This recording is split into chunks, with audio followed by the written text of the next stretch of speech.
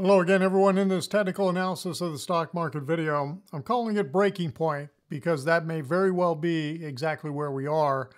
And if that is the case, selling should start to accelerate, and we're going to find out this coming week. All right, so we're going to take a look at just the weekly charts of the S&P 500 and the NASDAQ 100. We'll drill in, take a little more detailed look at the Dow Industrials. Then I'm going to look at a couple indicators and then focus in and talk about TLT and TNX, the 10-year yield, so you can see what was going on this last week.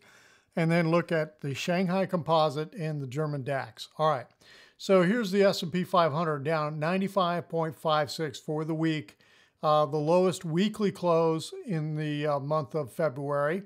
You know, we got some continuation in here.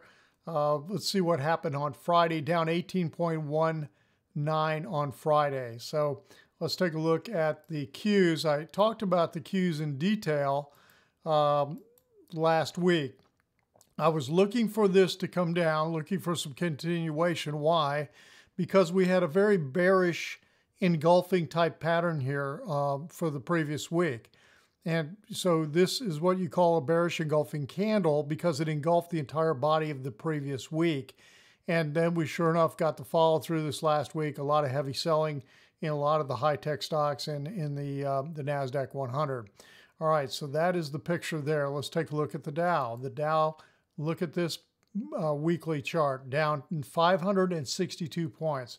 This trend line connects the highs of September 2018, February 2020, and then we bumped up against it for a couple of weeks here in February, and we had what we call a throwover here this last week, and then look how we came down and closed almost on the low for the week.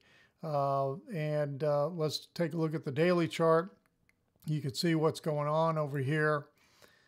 The last 2 days, I'm sure everybody got excited on Wednesday and thought, oh, here we go. What we got excited about watching it from the standpoint of Elliott Wave pattern is the fact that we got this extra leg up in here is exactly what we were looking for because of the pattern. I'll talk about that in a minute. But the last 2 days, pretty big downdraft in here. And let's go ahead and take a look at the Elliott Wave picture. Here's what I'm looking at. I think that this counts best. I've talked about this before, that I think the high back over here in February of 2020 was the bull market high. And that what we're doing is a large flat, a big A, B, C. And when you have a flat, the B wave can go above the beginning of wave A. And that's exactly what we've done. And we're well within the parameters for a B wave. So when you have a flat, the A wave is a 3 wave, the B wave is a 3 wave. Then you expect a C wave, a 5 wave, C wave. So right now we've been looking at this last leg up here and saying, okay, what is going on? You know, and I keep pressing the wrong button in here is what I'm trying to do. Okay, so here's what we're looking at, this C wave. It needs to be either an impulse or an ending diagonal pattern. I believe it counts as a broadening ending diagonal pattern. It's not the prettiest, but it does meet the parameters that we have in here. And what we're looking for is a zigzag in this fifth wave. And we finally, you know, we had the zig. We finally got the zag in here that popped on Tuesday and Wednesday. And, you know, we had this chop that was going on for several days. And I kept thinking, what the heck is going on in here? And sure enough, when you drill down and take a look at the 30-minute view, and actually it shows up even on the hourly, we had a sideways triangle pattern for a B wave. That's exactly what was going on. So we got our A, B, and then we got our C wave. Had a little bit of a truncated fifth wave, small fifth wave in here to complete the C wave. But now, here's what's really interesting. We are in what looks like an impulsive wave down. 1, 2, and then I think we're in the third wave. Now, within that third wave, I think what we're also counting is 1, 2 within the third wave. And if this is correct, what we are in is a third of a third. And this is when selling really starts to kick in here. And you could see how we closed that last 30 minutes of the day on Friday. closing right on the low, and they just hammered it in the last 30 minutes. They did it on all the indices. And what's interesting too is that when you look at all the major indices, doesn't matter whether it's the S&P or the NASDAQ 100 or the Dow or the Russell 2000, they all appear to be in a third of a third, which is why I'm looking at this and thinking, yeah, we could be at that breaking point and the selling really start to accelerate. We will see this coming week. Now, what's going on here over here on the daily chart? Look how this trend line coming off that that low from October, what was that, October 30th, and connecting the low of January 29th, and we broke it and actually closed slightly below it on Friday. Okay, so that's a little bit of a negative. Now, what am I looking for? If this is truly an ending diagonal pattern like I think it is, this should fairly rapidly move on down out of it and collapse out of it in terms of the selling. So the first thing we need to see is to see it break out of this, take out this low, and then see the selling come down. We got a gap over here that probably will close fairly quickly. And then I've created a support area in here as kind of my target that I talked about with our members that said, okay, if I had to guess where would I think major support might come in, this is what I'm looking at based on previous resistance and support areas here during the last year. So that's what we're looking at right now. Do I think that's the end of it? No, not at all. Again, we're going to take one wave at a time, and right now we're looking for a 5-wave sequence to start the move down. All right, let's take a look at the McClellan oscillator. Now, the McClellan oscillator, I'm going to start off with the oscillator first. So here's where we're at. This is it looks like a lot of noise. And when you get into below minus 150 on the oscillator, you are in deeply oversold territory. We are at minus 180. On Thursday, we were at minus 162. We continue to go down just a little bit more on Friday. Now, yeah, we can bounce around down in here and then rally out of it. As you can see, we did that just a few weeks ago. In late January, got a pretty rapid bounce, and then here we are back down again. But sometimes you get that bounce, like right here in January of 2020, bounced up, and then you come back down and you continue to get even lower and see how they chopped around in the whole move in March. So we'll see what we get. What's gotten my attention here is the Summation Index. The Summation Index is a cumulative of the McClellan oscillator. And what's interesting is back in the spring of 2020, we had divergence that showed up between January and February. We got it again before the September and October sell-off last fall. We're getting it again now, okay? Divergence between mid-December and mid-February. The stock market went like this. The McClellan oscillator went like this. It did not confirm it, and now it looks like it may be rolling over. The strong breakdown that I'd be looking at is when we come down here and break below the zero line, which is exactly what happened here in March and what happened in the fall of 2018. So we'll see if we start to get some continuation and this truly does roll over. Okay, that is the McClellan oscillator.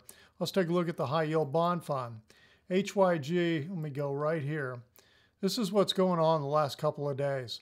Now, this also had what looked like a broadening ending diagonal type of pattern in here. I don't count the waves here on HYG.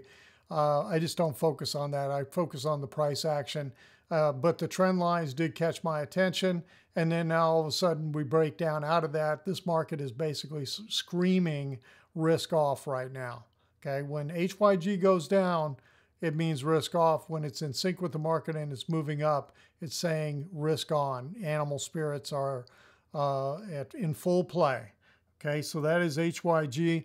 TLT, long-term treasury bonds. Look at the move that happened on Friday. Holy cow, we got a big bounce up, but we've really pushing that to the downside. We're up $4.58 in here. Now, let me make sure I get the right count. Here's what we've been looking at. We've been talking about a fifth wave finishing for quite a while. I just don't see, I'm looking for 5 waves. I'm just not sure that we got this third wave complete yet. We'll see what happens in here with this fourth wave. But this is my best take on it. I'm just not sure that we've got 5 waves complete yet. When we look at that 10-year yield, which closed at 1.46%, here's what I want to show you. And we're going to take a look at these resistance zones. I'm going to put this on a weekly chart just to make it a little bit clearer. Okay, so right now I'd been talking with the members about these key support levels that have been in here all the way back over into, what is this, in 2012. So for the last almost 10 years, key support levels, looking to see would it play significant resistance when we got up and got into this, and it started to, but then this last week we just blew right through it. And where are we? We're right at resistance at the level of February of last year, right before the market went down. So we literally, from an interest rate standpoint, have recovered the entire move. And so what I'm just showing you on the long-term picture is just to give some perspective. Back in January of 2000, near the market peak, they were 6.82% on the 10-year yield. In 2007, 5.32%. In September of 2018, 3.25%. And then here we are now at 1.46%. Okay, the low close, the low weekly close was 0.54% on the week of July 26. We literally have got it almost in a full point in here. Now, it's going to be real interesting to see, do we bounce around and stay above this little resistance zone, which may become a support zone? Can we push through and get above this level right in here, which is, I've got 1590, which is 1.59%. Let's call it 1.6%. And you come back up over into this area, and I've ballparked some resistance up in here, which is the level in the late 2019 into early 2020. But it was really late 2019, a little bit higher, up around 1.85%.